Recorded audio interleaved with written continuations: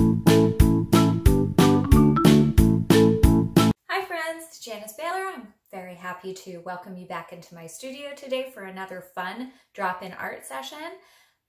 Again, I would like to thank Perry County Council of the Arts for continuing to sponsor our drop-in art sessions online. Today, we are going to make a folk art painting in the style of African-American folk artist Clemenatine Hunter. We will have educational links below if you'd like to learn more about folk art and Clementine's style and her work. So feel free to hop down to those links and check her out more. And here are the supplies that you will need to create a folk art painting of your own in Miss Hunter's style. Today's Clemenatine Hunter inspired folk landscape, you will need a piece of white cardstock, a few brushes, maybe one large and one small, a tray or paper plate for your palette, and several colors of acrylic paint that you would like to work with.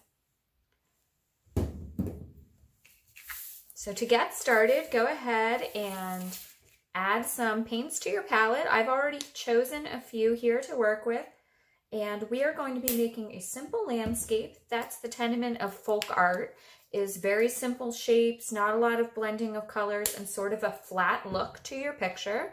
So keep that in mind when you're choosing your colors. And then we are going to think about a landscape the way that Clemenatine Hunter would have. She was a self-taught Black folk artist from the Cane River region of Louisiana, and she made depictions of her life and the lives of those around her every day in her area and her life as a farm laborer before she began painting.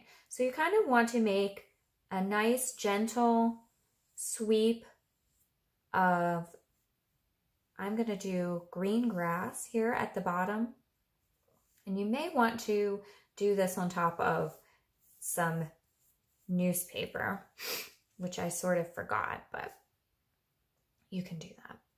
And I'm going to leave room down here to come in with blue to kind of represent a river coming by, but I'm filling up the bottom third of the page with ground, and I'm going to leave room to set in my house also.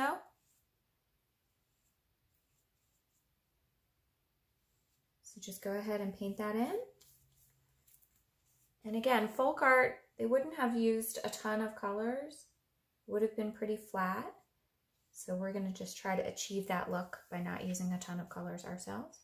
And then to do the river, I'm going to go ahead and choose a blue, a bright blue, and fill in over here. Maybe my river comes up. I'm going to go ahead and clean my brush. Make the house. You again want to just stay with a simple shape. So just a large square or rectangle. You can use your own house color for your inspiration, or you can use your imagination. So I'm just going to make a large rectangle, kind of square shape that represents a house. Clemenatine Hunter began working as a farm laborer, and she began selling her paintings in the 1950s. She began selling her paintings when she was in her 50s, and at first sold them for very little money, and then gradually, as they gained in popularity and people began to recognize them as a great representation of labor life and the life of African Americans in the South, they gained in popularity and began selling for thousands of dollars, and she has several museum exhibitions. So there is our roof, and I just used my paintbrush to make little lines to kind of represent roof tiles or a texture on the roof. Just very simple. And then we'll add a door in the same way. Just very simple lines. And then you can add in also maybe some windows. Just very simple representation of the shapes. Okay. And now we'll move on. And because we're going to do a landscape, you could draw, if you want to, you could put a person in your landscape. Or today, since it's autumn and we're focusing on a fall theme, I'm going to go ahead and just make a tree in the yard. So just making a very basic trunk shape, which would be a long rectangle. Maybe a little flare at the bottom and a little flare at the top. And then I am going to choose some autumnal colors for my leaves. So I'm going to start with a yellow and just kind of make a very simple ruffled canopy.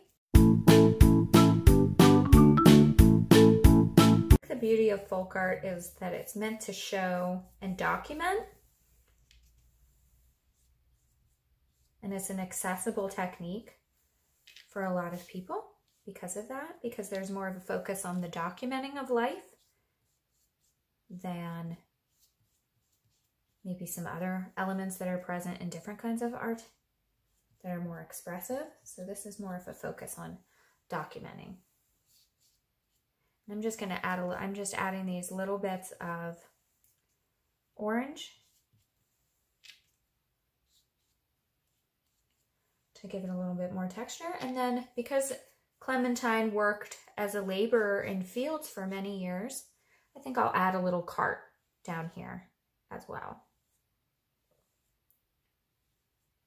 Maybe a cart that was left out in the field.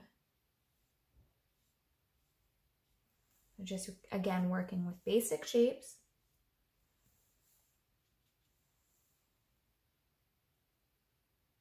So just a circle for the wheel.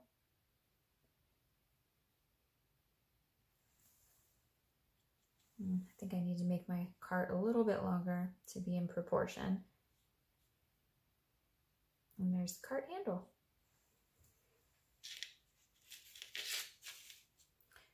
And then you could add a little bit of color in the sky to finish it off.